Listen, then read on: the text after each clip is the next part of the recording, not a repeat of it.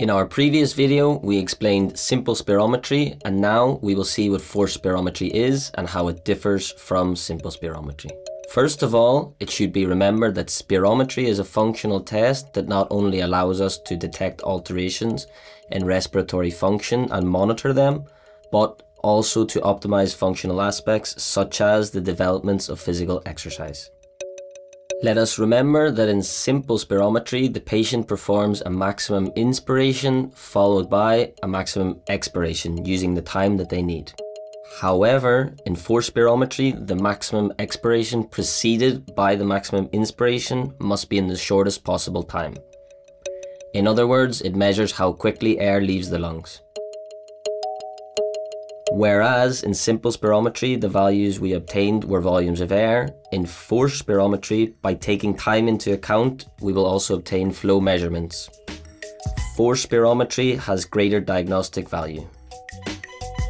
In this test, we can obtain two types of curves, volume time and flow volume. For the volume time curve, we have the time in seconds on the x-axis and the volume in litres on the y-axis. A healthy person, when carrying out the test, generates a curve that has a rapid rise followed by a plateau, which represents the sustained effort of the person who continues to expire. The test ends when no changes greater than 25 milliliters per second are found in this plateau. For the flow volume curve, we have the volume in litres on the x-axis and the flow in litres per second on the y-axis. The lower part, which is in the shape of a semicircle, indicates the inspired volume, while the upper part refers to expiration.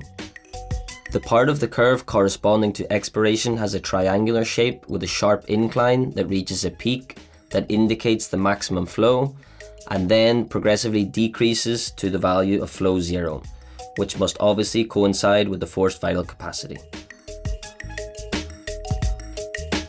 The parameters obtained from forced spirometry are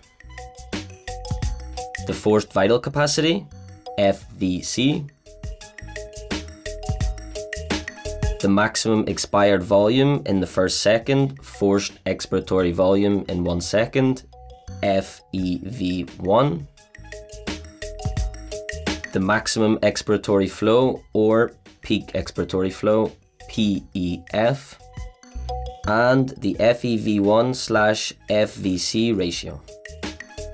The forced vital capacity is the maximum volume of air that the patient can mobilize in a respiratory cycle and in the shortest possible time. The maximum expired volume in the first second, FEV1, is the volume of air that the person can exhale in a forced expiration followed by a maximum inspiration. Although it is measured in litres, it refers to the volume expired in the first second, therefore it is a measure of airflow. The maximum expiratory flow is the value of the peak or maximum value of the expired airflow. The FEV1/FVC ratio is the relation between these two parameters and represents the forced vital capacity that is expelled in the first second.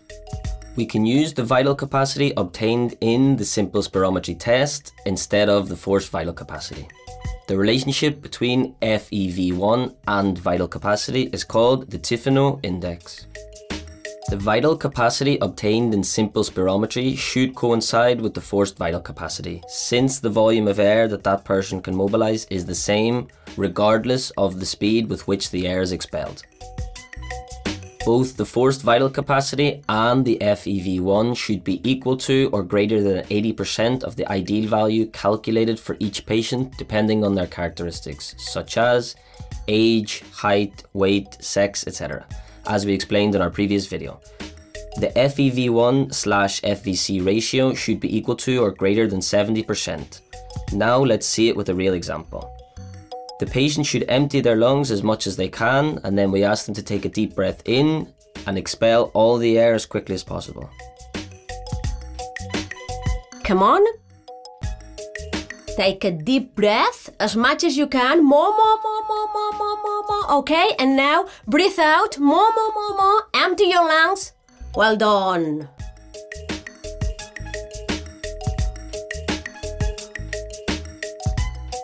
Let's see the results. The ideal force capacity for this person is 3.76 litres. She has managed to mobilise 3.42 litres in the real test, which is 91% of the ideal value. For the FEV1, the ideal value was 2.94 litres and she has mobilised 2.77, which represents 94%. If we calculate the quotient between FEV1 and force vital capacity in percentages, we will obtain 81% for this person. If we take the vital capacity obtained in simple spirometry, which gave us 3.58 litres, we can then calculate the Tifino index, which is, in this case, 70%. Therefore, the results show a normal pattern. What can we learn from this exploration of respiratory function? With the obtained percentages of vital capacity, FEV1 and the Tifino index, we can obtain an orientation towards a diagnosis of an obstructive or restrictive disorder. In the pure obstructive disorder, the vital capacity is not affected, but the FEV1 is less than 80%, making the Tifino index also low. This graph shows the volume time and flow volume curves of an obstructive disorder and the parameters that are decreased. In the pure restrictive disorder, the vital capacity decreases, so the less air that enters, the less air will leave in the first second. So the FEV1 is expected to be lower than the reference value for this patient. With regard to the Tifino index, it may not change or even have a higher value than expected, because in a restrictive disorder, the decrease in vital capacity is usually more pronounced than that of FEV1. This graphic shows the volume time and flow volume curves of a restrictive disorder and the parameters that are affected. If we find a mixed disorder, it may be that all the parameters are decreased. For example, it may occur that a patient with chronic obstructive pulmonary disease had a complication that led to a restrictive disorder and therefore a decrease in vital capacity. In these patients, the drop in FEV1 is usually greater than that of the vital capacity, and consequently the Tifino index remains low, although depending on the pattern that predominates, the Tifino index could also appear increased or even normal.